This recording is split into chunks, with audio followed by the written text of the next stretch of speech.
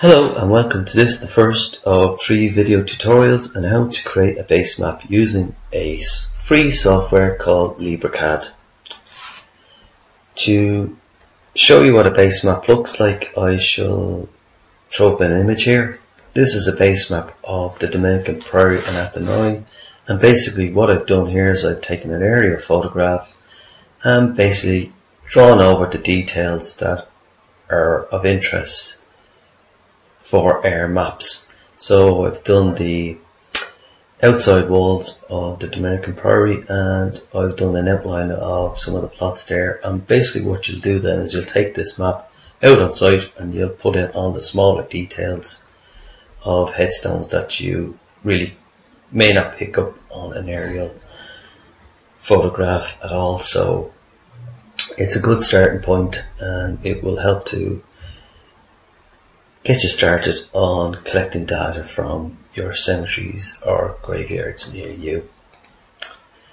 So these are the topics I'll be covering today.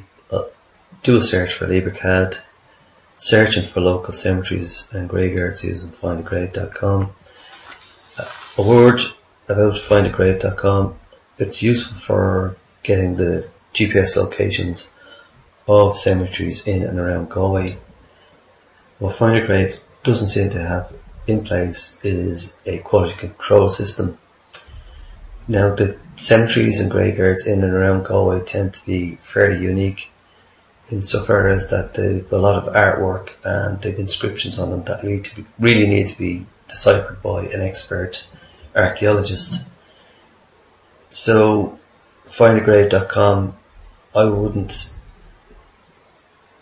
be so sure to use that as a starting point for finding genealogy information. I would certainly go to somewhere more local, like maybe Galway County Council or wherever it is you live. Go to the County Council website and look for genealogy information there.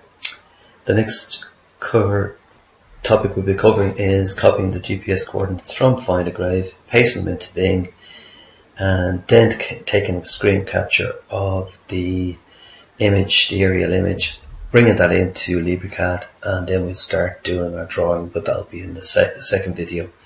So anyway, this is how we start off getting a base map started and getting an aerial photograph. So what I'm going to do is, in my favourite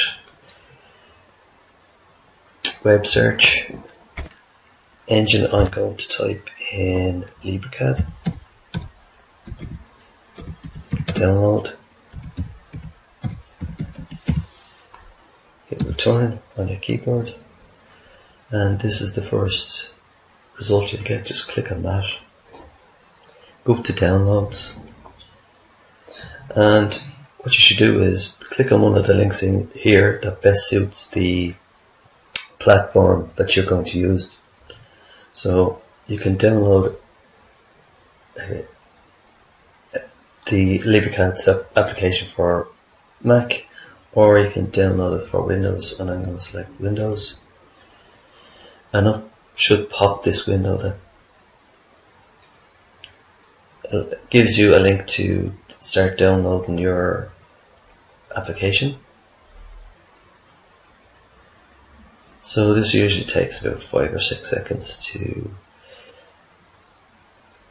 elapse before you'll get the actual link to download. And once you've done that, just save that to the download folder. It'll automatically save to your download folder on your PC. So I've already done this, so I'm going to X out of this. The next thing we're going to do is we're going to find findagrave.com,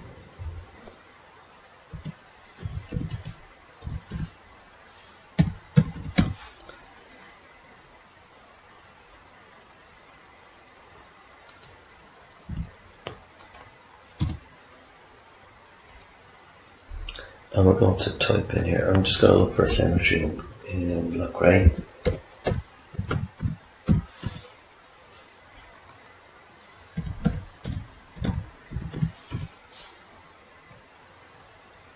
enter on your keyboard.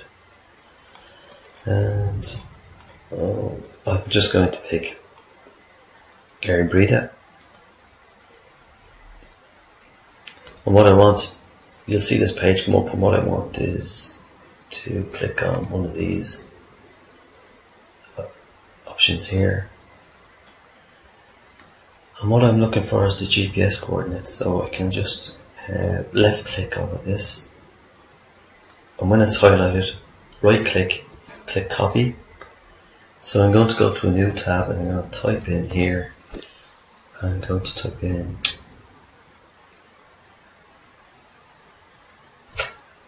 Bing Maps.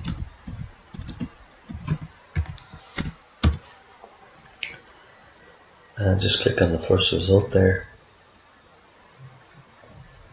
and you should get a page that looks just like this. And click inside this field here, right click, click paste,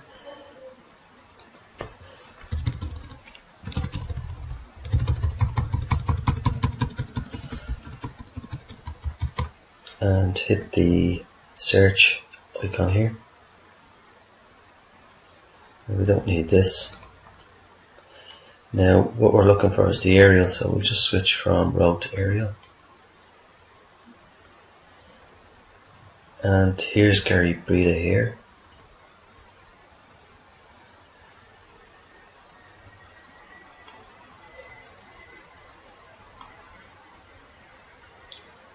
And what we'll do is we'll use a program on our PCs called the snip tool. So we go down to this search icon, just click on that, type in snip.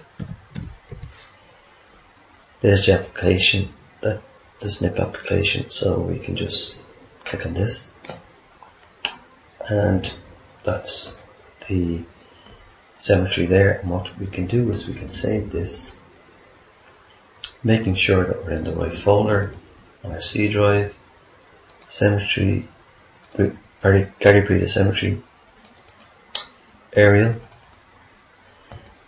and I'll just type aerial 01 to keep track of our images. Click save.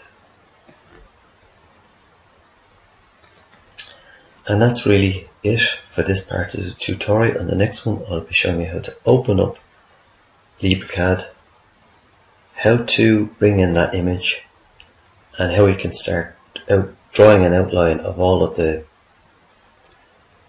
places or parts of interest on that map. And in the final video I'll be showing you how to print off your map.